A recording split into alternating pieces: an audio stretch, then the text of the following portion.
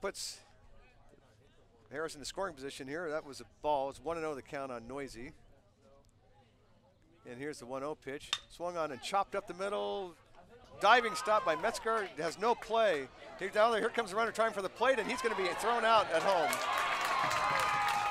Metzger made a very nice diving stop behind the bag at second.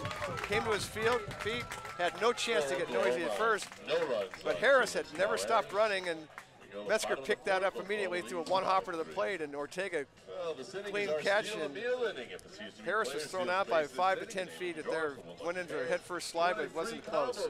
So that's the third out of the inning, and Bakersfield gets out of it with no runs scored.